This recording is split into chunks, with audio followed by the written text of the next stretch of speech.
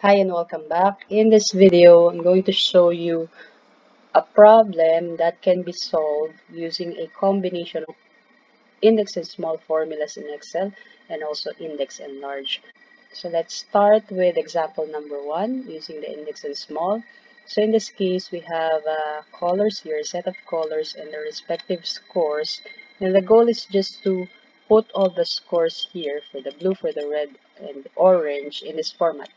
So we're going to use index and small for that. And we're going to start with the small function. And I'm writing the small now. And for the array of the small, the first thing is to make an if statement and an array formula using this value. With this value here, all of this one by one to be evaluated by the if it's equal to the blue here, the blue, red, or orange, close it. That's the, no, comma. That's the logical test.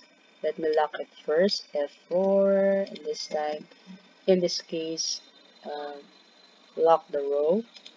And then if the value, if true, is a row. So we're going to use this row here for the score, F4. And then minus minimum, the minimum row that we have here. The same thing, this array, F4, close the row, close the mean, plus 1. Because if there's no plus 1, the array that we are creating will start at 0. So let me check it without 1 here.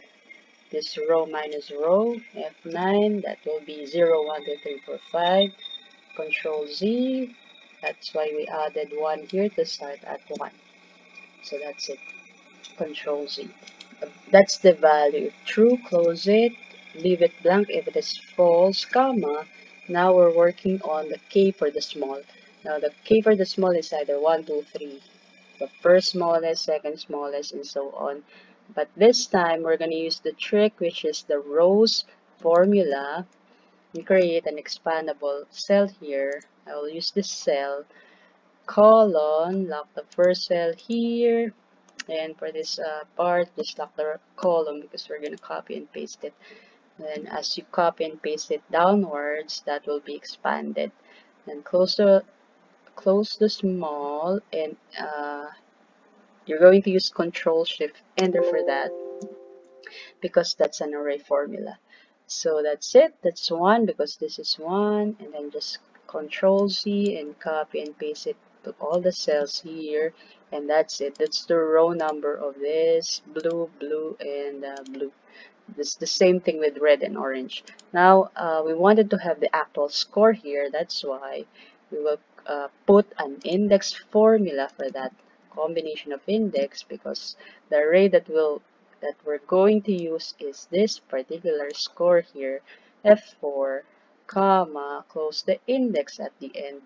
And then to eliminate this num error here, just put if error,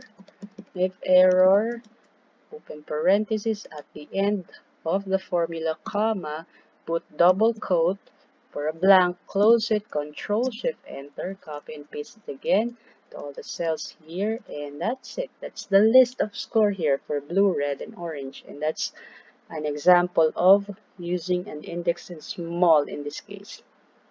Now let's move on with the last example here. This is for index in large. The goal here is to just get the top company, but in this case, there is a tie. There are two companies, top performing companies based on revenue. So we're going to use index and large, almost similar with the formula that we created in the first example. And in this cell, this is a helper cell. This is where I'm going to input the formula index and large. So let's start with the large function to be used as the row number for the index. So I'm writing the large, and the array for the large is again an if statement. So we're going to test this value here.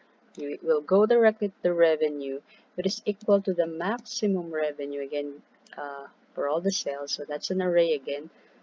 And close it. That's a logical test, comma. If that is true, then return the row number. use this row here, F4. By the way, we lock it here, and then just minus the first row plus 1.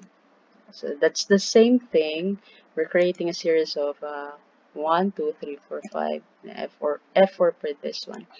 And that's it. That's the value if true. Close it, leave it blank if it's false. Now for the K again, the trick is to have an expandable range using the rows formula. If it's formatted as column, then use the columns with S.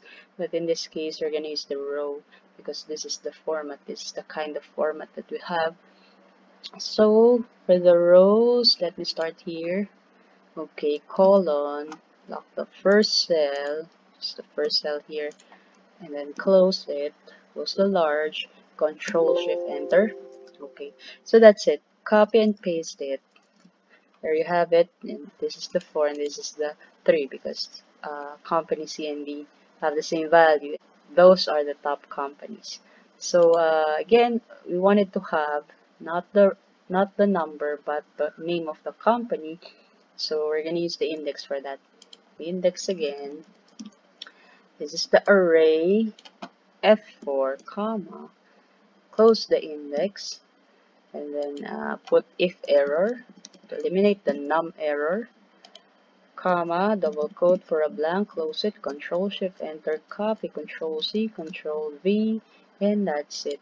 Now in here, if you want to display these two values in one cell, just use text join formula for that, and the delimiter will be, I'll put a quote, comma, and then space, and then that's the end of the delimiter, comma.